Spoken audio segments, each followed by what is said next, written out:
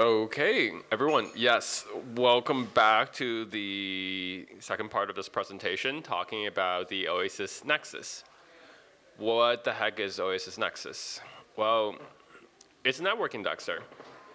And we have a network indexer because every good blockchain network has their own indexer, right? So we built one. So the Oasis Nexus, or this, the product name for this indexer, serves an API according to the OpenAPI 3.0 spec. And so here is a screenshot of what that documentation would look like as you navigate through it. And you'll see a very basic route for the latest block number and block time, and so on, as well as different resources on the left for your curl requests and sample responses on the right. Okay, let's go on to some of the features and the high-level overview of what the Nexus does. The Nexus accesses node information from an Oasis node, as well as other sources, including the metadata registry, which is how validator information, for example, the name of the validator as well as their URLs are being stored. And because it is an open source project and is set up to be running a Docker container, you can totally run your own instance of the Nexus if you want additional reassurances or guarantees. Data is stored inside of a Postgres database, and a Golang server will serve up the JSON API.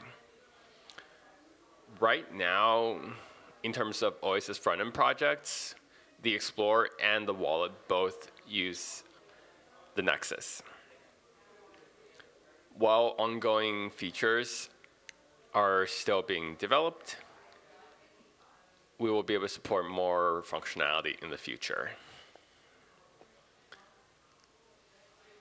So on the left, we have a QR code for the source code. And on the right, we have the URL of the documentation of the V1 Nexus that is currently deployed. Let's take a look. So I'm just going to click through over here. And this is fairly standard. So we will also be able to access not just the Sapphire paradigm, but consensus information in the Nexus on the left. We'll also see example responses for these endpoint requests. In this case, I could simply click through or issue my curl request and take a look at these different responses.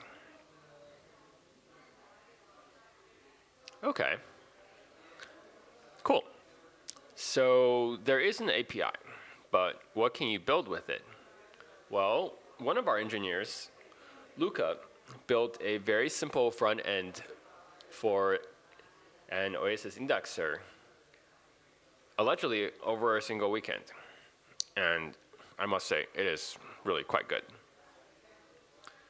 So that is the code base at this particular repository, using many of these routes for the different resources that we talked about earlier.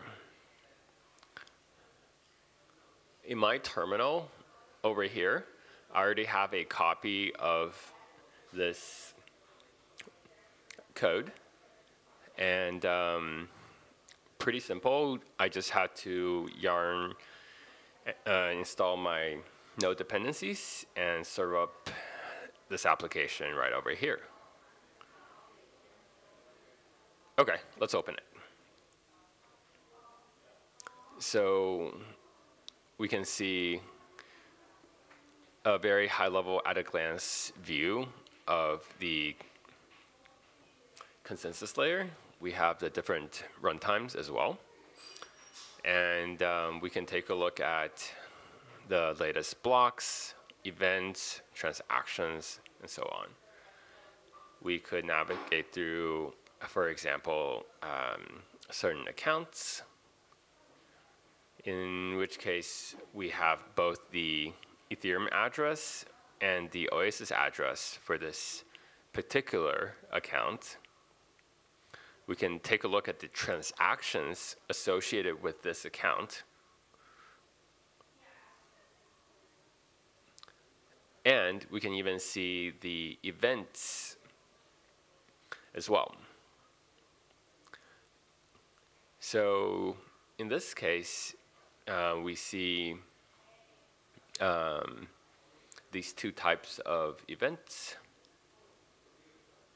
And we can even query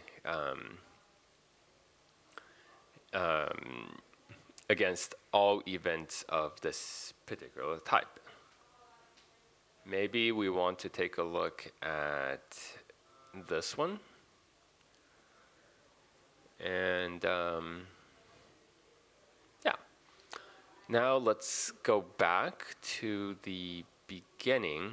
And let's say we wanted to take a look at some of these latest blocks.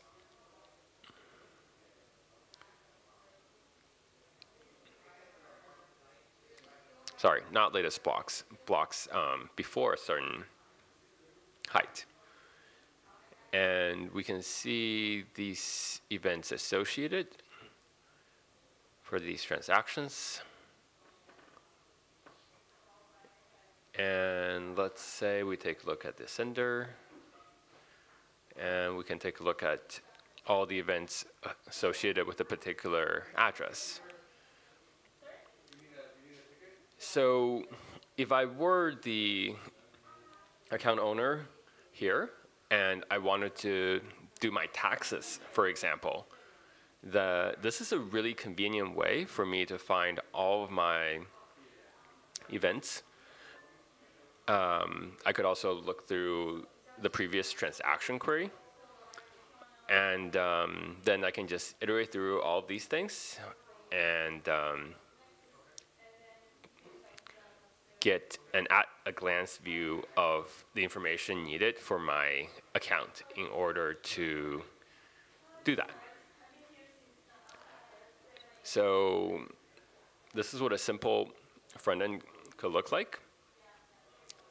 And we hope you'll be able to perhaps build your own. Thank you very much.